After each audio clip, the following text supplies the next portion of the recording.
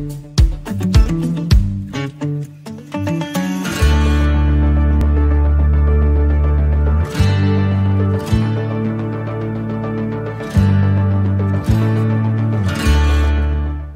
everyone, and welcome back to the second instalment of our In Conversation series. Number 2 already. Looking at what it means for us to be a community in this post-lockdown world.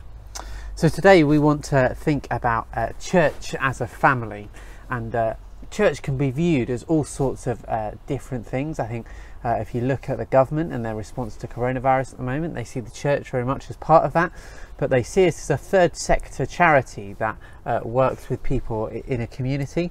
Other people might see the church as an institution that is very traditional and very legal and has its ways of doing things, and almost an unchanging institution. Other people would see the church as a social club. Others might see it as this historic thing that is about oppression. But for Jess and I, as we mentioned last week, one of the really important features of a church for us is that church is family. So why is church as family important for you, Jess? I think I mentioned last week that there have been people in my life who wouldn't be there had it not been for the church. And we probably view them now as members of our extended family.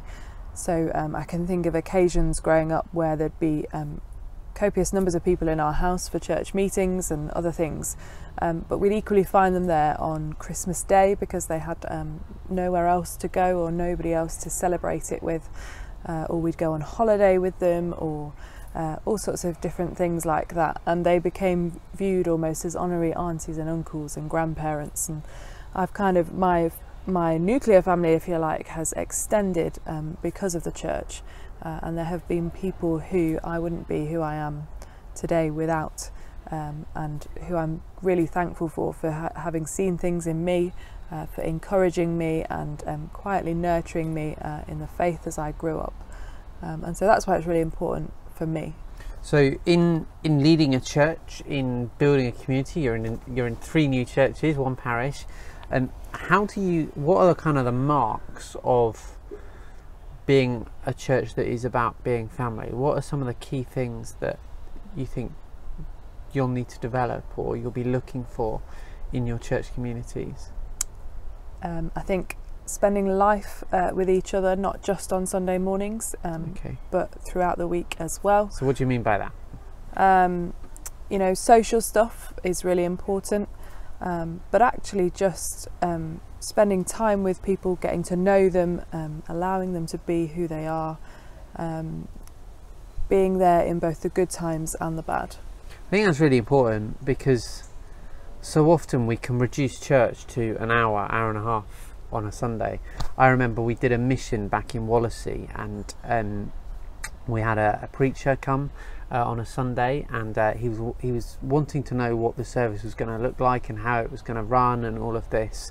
And I remember saying to him, well, it doesn't really need to be completely planned to the minute, because I'm not a believer in 1-hour sermons like certain Methodist preachers of mine. And he goes, I'm a Methodist preacher and I see nothing wrong with making sure you're in and out within an hour. And sometimes we can just reduce church to 1 hour, that we don't actually get to know other people. We don't therefore get encouraged by other people, and we don't get to encourage others as well. And so this whole idea of relationship just gets thrown out the window, because you come to do something and then you go.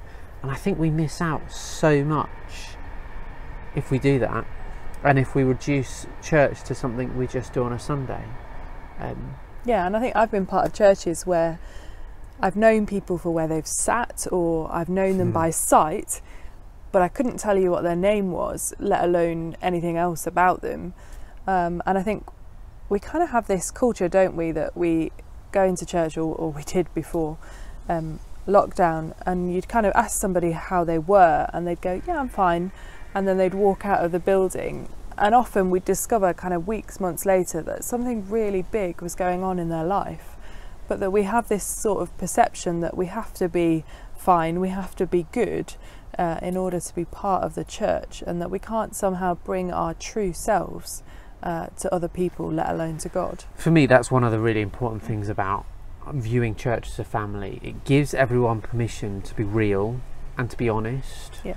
And I'm kind of on the word authentic at the moment. I really like that word at the moment. It gives us all permission to be authentic, because if you're a family, everyone's equal and everyone accepts that we're all human and we all make mistakes. And if we're a family, we love each other no matter what mistakes we make. We forgive each other no matter what goes wrong. We support each other and we're there for each other. I've had a couple of emails this week of people whose lives just seem to be jumping from one bad thing to the next bad thing, and I emailed them at, I think it's something like 11:30 last night, and it was quickly I got another email quickly after I'd sent it, saying, "Calum, go to bed." And that was a church warden. I don't know how they knew I was on my emails still, but I just said to this person, remember Wonderland, what a good time we had. I wish I could just come and give you a hug and laugh with you. And that's one of the really difficult things about the restrictions at the moment, and we can't just hug each other and pat and kind of support each other in those difficult We can't even spend time with each other, can we? No. You know, church has almost gone back to being that thing that you show up for, you receive, and then you go home. And I think that's one of the things we're really struggling with about the new normal. And that's not what Jesus intended for his church. When he's talking about his church, he uses the relationship of bride and bridegroom. We've got one wedding at St Michael's this year. Have you got any in Stockport? Don't think so. And that is probably the most intimate relationship you can come up with, a bride and a bridegroom.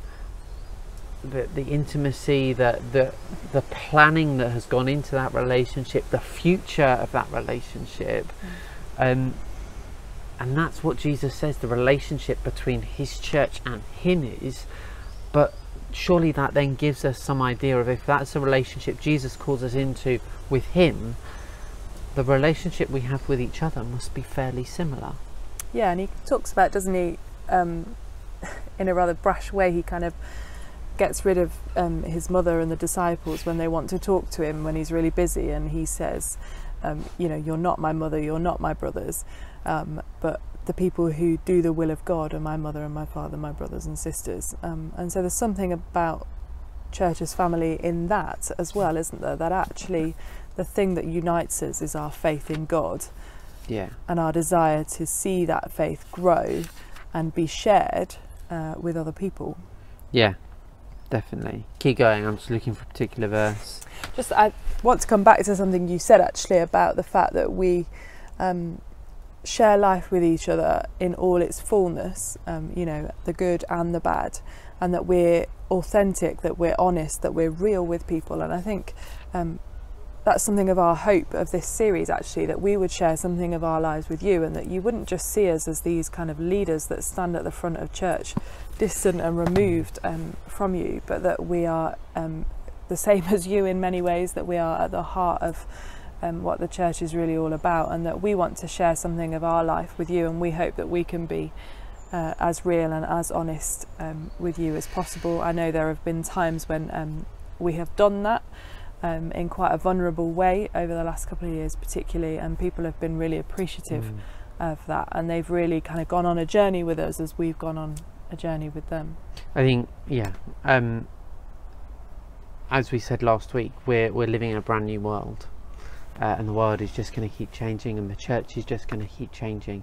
And my prayer and my hope is actually that we really get this whole idea of being family, which is about loving each other, which is about being kind with each other, which is about not being nice but being kind, that we challenge each other's behaviour where we're getting it wrong, and in doing that we support each other in our faith day in, day out, and we become better beacons of Jesus.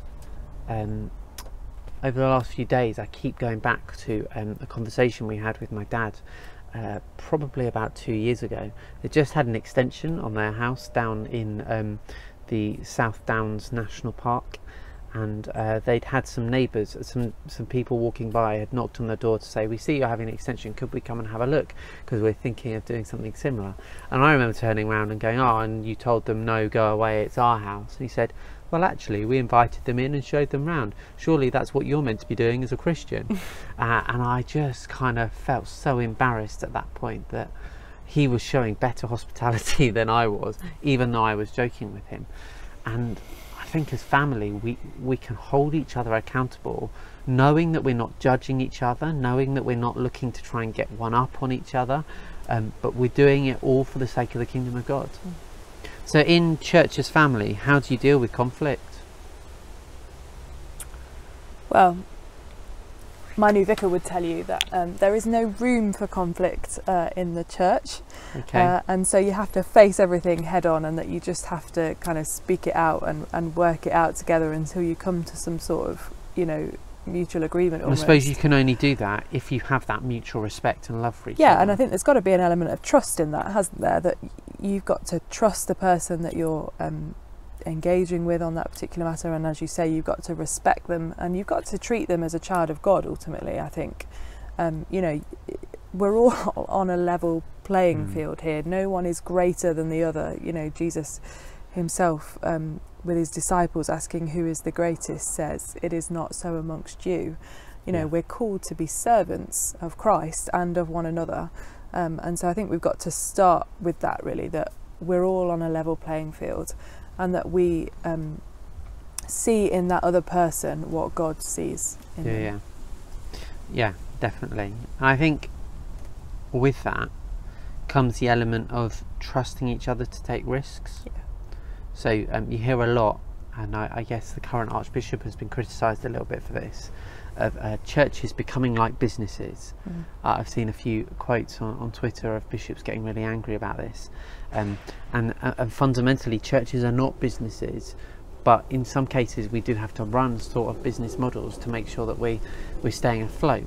But ultimately, if it comes down to taking a risk, that risk shouldn't be based on necessarily business models, but it should be based upon trusting one another and trusting God, and trusting that if it goes wrong, we can fall back on God, we can fall back on each other, just as if we make a decision in family life. So when a family chooses to have a child, they take a massive risk. When two families choose to join together in marriage, that's a big risk. Hopefully they spent time thinking it through and planning it through, but it's all risk based on love. And that's how the church should be operating, risking in love. I don't know if you're allowed to share this yet, so if you're not, just say no, and we'll leave that in the video. But you're redeveloping a cafe at Stockport, aren't you? Are you allowed to share how you're doing the whole payments thing? Yeah, I think so. So we've had a cafe at St Mary's for the last few years, I think. I don't really know all that much about its history, but it was closed prior to the pandemic, and there was plans to relaunch it, and we had a meeting yesterday to talk about how we might do that, and one of the things we wanted to do was say this isn't actually about profit and gain, this is about the ministry and mission of God in Stockport. And so we almost want to be a place where people can come regardless of income, regardless of finances, and enjoy good quality food and drink, and fellowship with other people who they might meet there, and not have to worry about paying for it. So we're going to do a suggested donation system for all the things that we serve, but equally I think I wrote on some publicity yesterday, but if you can't pay, this one's on us, and there's something really important about that from a Christian point of view. I think that throughout the Bible we see people offering generous hospitality time and time again, and I think the Bible verse that I've actually put on one of our posters is from Hebrews, when it says to offer hospitality to people, because in doing so you may have entertained angels without even realizing it. And I think there's something really important about that that's at the heart of what we're trying to do. Yeah, I suppose you think about family and the greatest family event, Christmas has got to be up there. You all gather together, social distancing out the way, hopefully. You get the emergency chairs out, and you sit round and you have a massive feast. That's one of the high points in family life, or one of the low points if you don't like your family. And I mean, I've only really started attending on midnight and Christmas Day at church since I kind of got employed by the church, and there is something truly genuine and beautiful and honest about the family of God coming together at those high points in the year, let alone the rest of the times. because you feel a sense of unity, not just with your Christian brothers and sisters, but with the church throughout the world and throughout time. And I suppose that I've touched a terminology that we may have not touched on yet. The Bible actually calls us into a relationship with one another, because Jesus calls us into relationship with one another. In the Garden of Gethsemane, I think it is, Jesus, in John, when he's praying for the final time, not necessarily in the Garden of Gethsemane, but it's his final prayers in John, he says, I no longer call you servants, but I call you friends. And he goes on to develop that into brothers and sisters, because we're doing Ephesians sermon series in the 6:30 service, and we are adopted. If you choose to believe and follow in Jesus through the power of the cross and through the power of resurrection, we're adopted as brothers and sisters. And so this whole idea of family actually isn't just something nice that we believe in. It's scriptural, and it's biblical, and it's a commandment of Jesus that we are family. We're united together through the adoption of God. He adopts us into his family. And we launched it a few years ago. One of our strap lines is "Come as you are," because families don't choose, okay, maybe at weddings they used to, but they don't choose who is part of the family and who isn't. Either you're related or you're not. And if you choose Jesus, you are related thereby. And for those that haven't chosen Jesus, I still believe God is calling them, and so they are part of our family, and they come as they are, not how we want them to be. And that's a really important family quality, I think.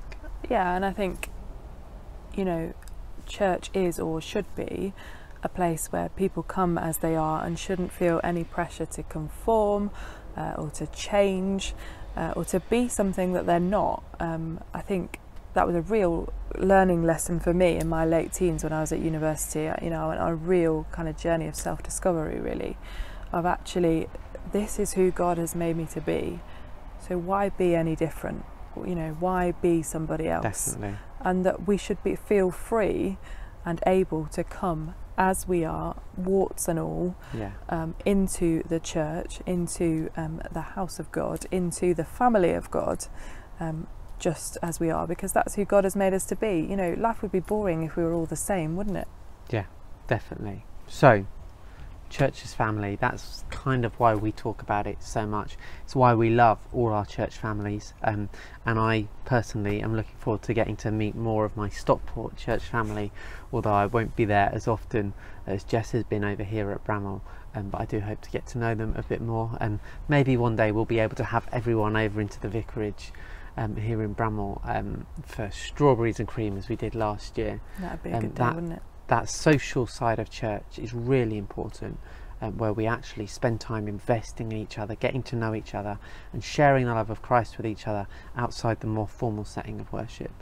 I learned so much through that family nature of doing Wonderland Festival together, Narnia Festival together, because we ate together, we prayed together. It felt like actually sometimes we were falling asleep together. We worked hard together, and there was just such a family element of that. I saw people hugging each other when we were allowed that I never thought I'd see hugging each other, because we were working together through the power of Christ to build his kingdom. Yeah, and I don't know about you, but I'd just be really interested to hear from people as to how they think we might be able to do this, given the current restrictions, because actually it's something I'm really missing. And I hate the fact that, you know, we literally turn up, perform a service and go home again. I'm finding that particularly hard, kind of showing up in a new place and people not really knowing who I am and me not really knowing who they are. So if you have any ideas at all about what this kind of hospitality and church as family might look like, given the current restrictions, I'd love to hear it. Yeah, so would I. So do drop us a message on Facebook or drop us an email. We'd love to hear it. So that's some ramblings about church as family. Can you remember what we're going to talk about next week? I think we're just going to talk about the church. The church, okay.